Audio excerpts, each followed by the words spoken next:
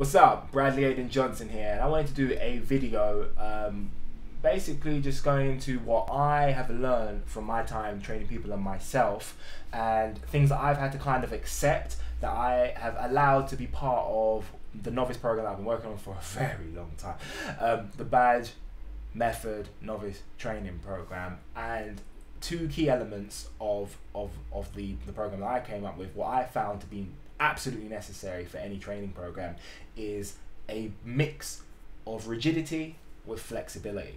And I personally, my nature, my way, because I came up in sport training very rigidly, very inflexibly, and my nature is just to, I'm the kind of guy that if you would read the instruction booklet cover to cover when I bought a new game. If I get an IKEA piece of thing, I make sure I've got every single piece and follow step 1 to step 2. I love following instructions. It's my nature to be incredibly rigid. When I put people on training programs, I follow them exactly to the letter. I don't allow for any deviation from it. That's my nature, and I always have pushed for that with people that I train, to the point of, and I will definitely admit it, to the point of their detriment, because you know any person that's a coach knows that their emotion gets into it, and they make decisions for their trainees that aren't 100% the best thing for them, and they do it to themselves in their own training. Every person knows this. The point of being a coach and being a good coach is limiting that as much as you possibly can, so that the net benefit is as big as possible. Obviously,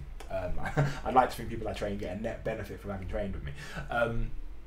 But the point I really wanted to get into was that the other side of that, which is walking to the gym and basically doing whatever the fuck you want to do. Hey man, I haven't listened to Hodge for a long time. You can go to the gym, you can do whatever the fuck you want to do.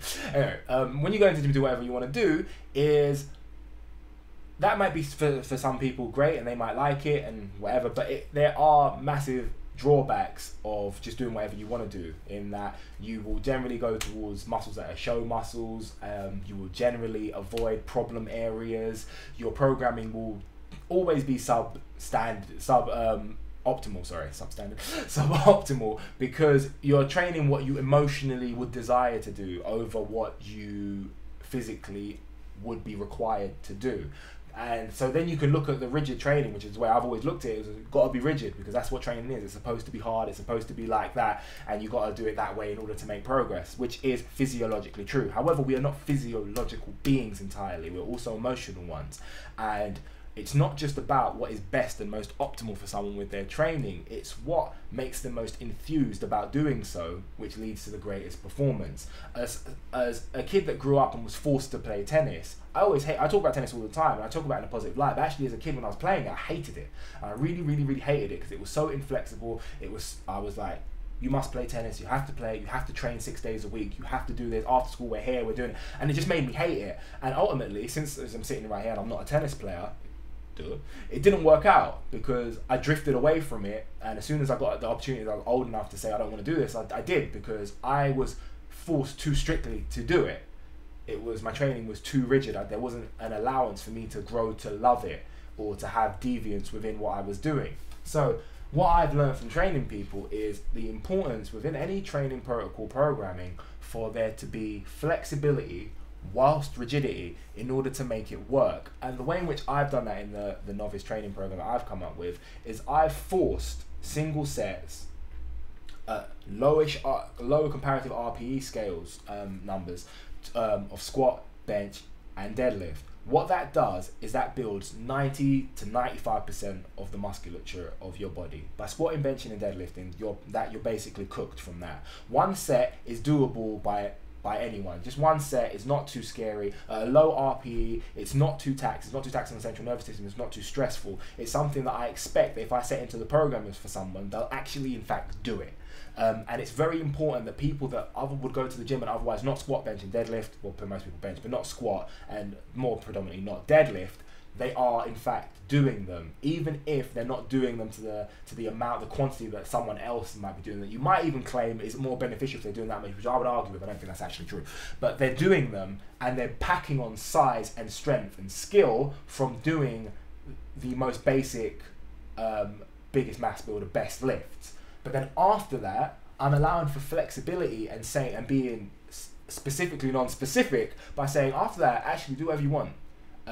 wherever you think you have a problem in your body, in your frame, right? As long as it doesn't interrupt with the main areas of your training, which is the squat, the bench, and the deadlift, like powerlifting protocols, you can do whatever you want. If you want to do some calf raises, do some calf raises. Have fun with some calf raises. If you feel your calves are lagging, you feel like you want to do some ab work, do some ab work. If you feel like you want to do some sport specific stuff, if you feel like you need enhanced mobility, every person is different in the sense of up here they are different. In here they're all the same. See, when people say, oh, it's what's best, this works for you, that's actually bullshit. That's not true. What works for you is what works for everyone. We're all the same. But our training programming should be the same, which is why I start every session and say you should squat, then you should bench, then you should deadlift, right? That will pack on all the sides. That will make you adapt best and fastest.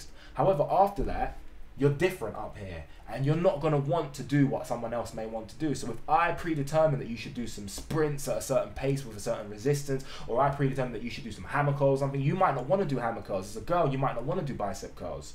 You might want to work on some glute work, because girls like the idea of doing glute work. And it's not even entirely about what your weak areas are and what will lead to the best hypertrophy adaptations.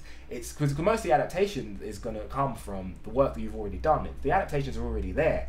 What the adding of that allows you to do, and it's semi a placebo, but it's not entirely, because there will still be adaptations, it's just letting you have some fun in the gym.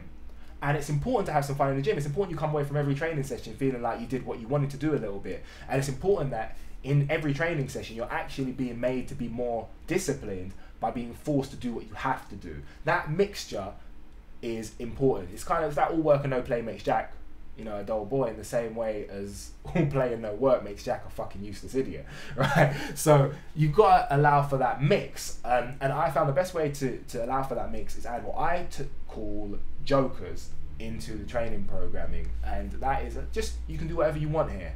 Yeah, you can do whatever you want here with some guidelines that mean people aren't coming off the bench press and then doing some chest press machine work before doing some cable flyers or something. Don't that's poor programming. It's eating into recovery and roads, making without no real benefit and increasing the chance of injury. I'm talking about, okay, we've hit the main areas of this thing now. Now you're going to want some other things to supplement what you've done. Nobody should come away from a session of bench and feel like they didn't hit their chest enough. That's as the person that sets the programming, I'm there to say, actually no, that's bad programming to do more chest stuff. You've done that. You're good. But in the same way, I'm allowing you to be wider with the things that you choose so that you can have some fun in the gym. Hopefully that's been some help. I'm going to cut the video short because I just heard a knock on the door. That's a trainee. Peace.